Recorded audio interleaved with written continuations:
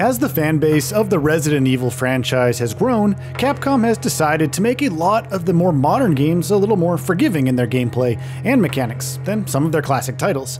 However, this isn't to say that a few of the originals weren't also quite simple to run through.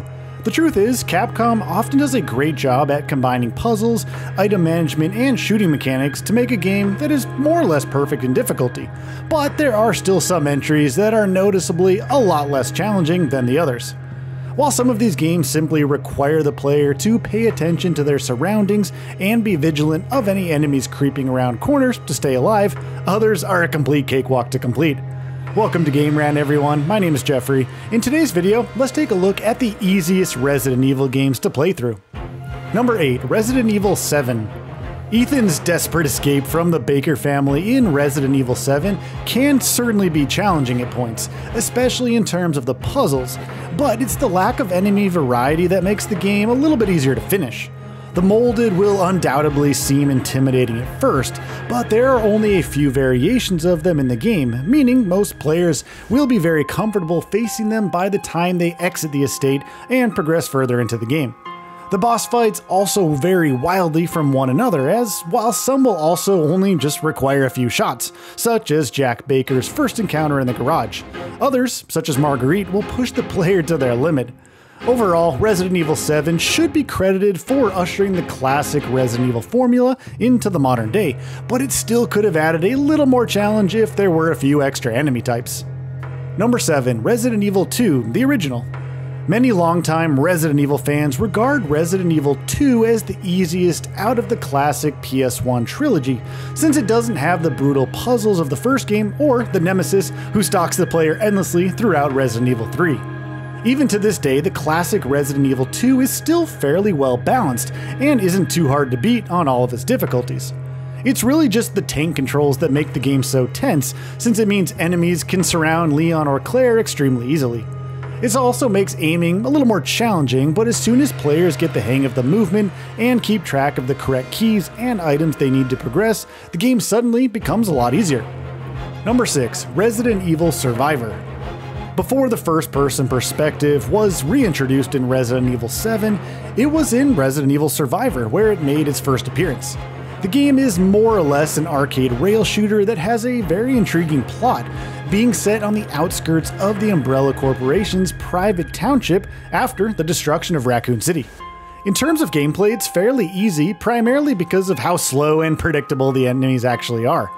Nearly every monster in the game was borrowed from Resident Evil 2, with the zombies and lickers having the same models and actually the same animations. This meant the enemies were just as slow but also much easier to hit, now due to the shift in perspective. And when pairing this with unlimited ammo, it results in a relatively simple but still enjoyable game. Number 5. Resident Evil 2 Remake. Capcom decided to lean hard into the atmospheric aspect of horror when designing the Resident Evil 2 Remake, especially with the dark and spooky corridors and unnerving noises that can be heard when wandering around the RPD.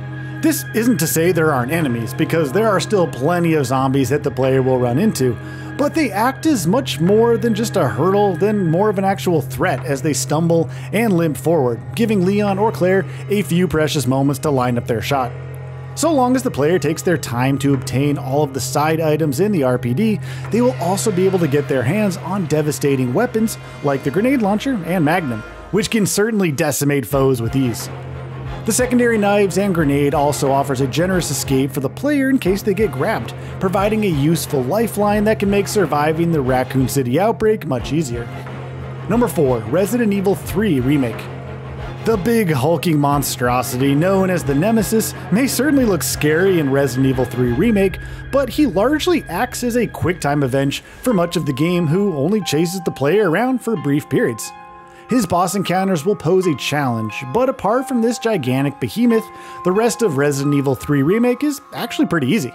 The dodge mechanic plays into this massively, allowing Jill to evade virtually any attack thrown her way, so long as the player is precise enough with their input. The game is also surprisingly short, since a few major areas, which were featured in the original, such as the clock tower, were actually cut from the remake. This essentially means there isn't much space for hard puzzles or grueling mini-boss encounters, because the game is over roughly 6 hours later. Number 3. Resident Evil Revelations. Revelations is a spin-off title for the Nintendo 3DS and eventually made its way as a port to other consoles, which takes place primarily on the Queen Zenobia ship. And while it has a great story with some of the series' weirdest and quirkiest characters yet, the gameplay itself really isn't that difficult. There are a handful of encounters, such as the mutant communication officer, that will definitely test the player's aim and reflexes, but the game is very much focused on telling the player a story first and foremost, so it doesn't go out of its way to ever pose too much of a challenge. The ability to instantly switch between weapons using an in-game menu, and being able to dive and roll around mean enemies never become too much to handle, and the puzzles are some of the easiest in the entire series. Resident Evil Revelations is still a great game, but it's clear that Capcom was simply experimenting with how this series would work on a handheld system, rather than trying to make a game that aimed to test the player's abilities. Number 2. Resident Evil 5. Resident Evil 5 confirmed that the series had plunged headfirst into the action genre upon its release, with the game having an absence of puzzles with a much higher focus on intense gunfights and melee combat.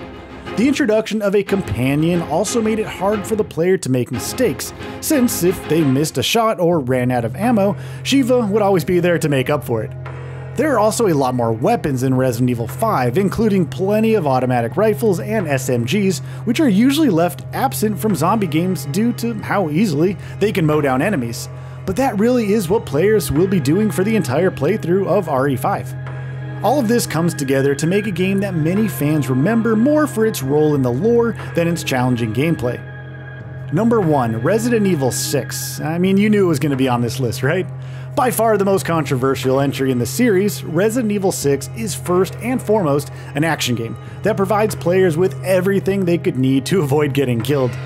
The movement this time around is as far away from the tank controls as it can get, allowing the player to slide, roll, and leap around the screen to dodge enemy attacks.